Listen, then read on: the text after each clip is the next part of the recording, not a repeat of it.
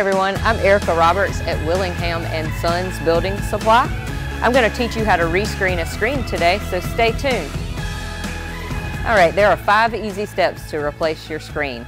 You're going to pull the spline out, pull the old screen out, and then cut your new screen and replace your spline, and then you will have to cut the excess.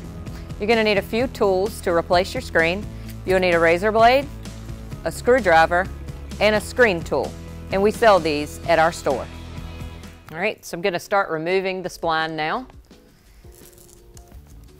And you just take your time and remove it all the way around.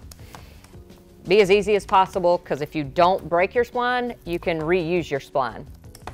If you do break it though, you can pick up new spline here at our store also.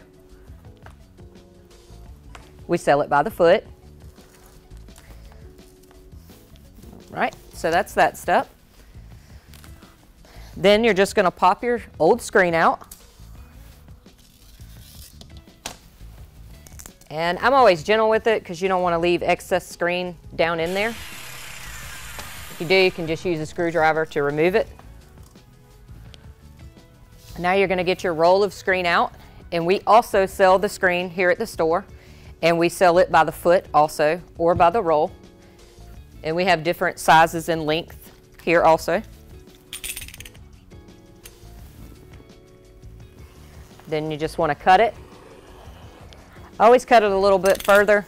You don't want to be too tight with it when you're replacing your spline. And then I didn't tear the spline, so I am going to reuse it on this one. And that is where your screen tool comes into play.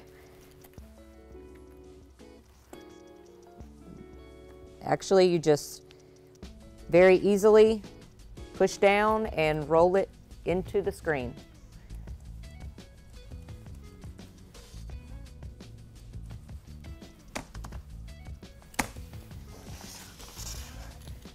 Then you're going to need your screwdriver just to make your corner.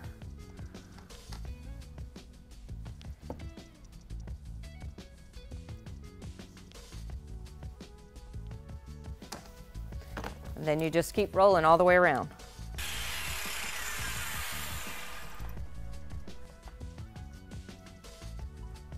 Whenever you get to the side, once you get this side and you get this side, when you're on the last 2, you want to try and put your hand on it and hold it steady so you get some of the lumps out of it. Sometimes that's a little easier said than done, but you can always take it apart and do it again.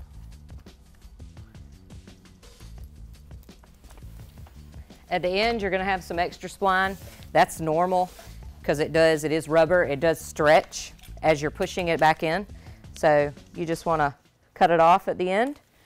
Take your screwdriver, just make sure that's down in there good. And then take your razor blade knife, cut the excess. Always be careful though, because you might slip and cut your screen. And here's your finished screen, and you can get all the tools and supplies that you need at Willingham and Sons Building Supply at 6807 South Carolina Highway 219 in Newberry, or call us at 803-276-1257. Thanks for watching.